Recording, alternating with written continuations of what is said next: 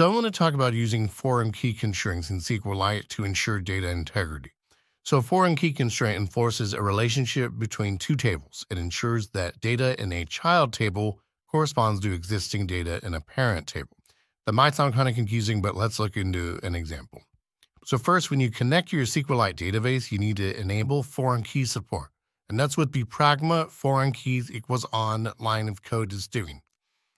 So now we're going to create our parent table called customers with customer ID as the primary key. And then we're going to create the child table orders with its own primary key, which is order ID.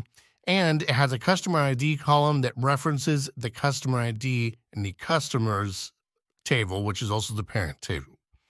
And so this foreign key ensures that any order that is put into the orders table must have a matching customer in the customers table. So we only want to allow an order to be placed if we have an existing customer.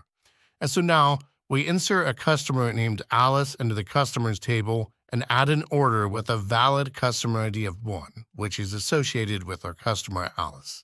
Now to see the foreign key in action, we attempt to insert an order with a non-existent customer ID of 99. And as you can see, this triggers an integrity error, demonstrating that the foreign key constraints blocked any invalid data. We don't have a customer that is associated with customer ID 99, so we don't want that order to be able to be placed. And so this is how foreign key constraints ensure that your data remains consistent and accurate across related tables. If you found this video helpful, please consider liking and subscribing and leave a comment letting me know what topic I should cover next.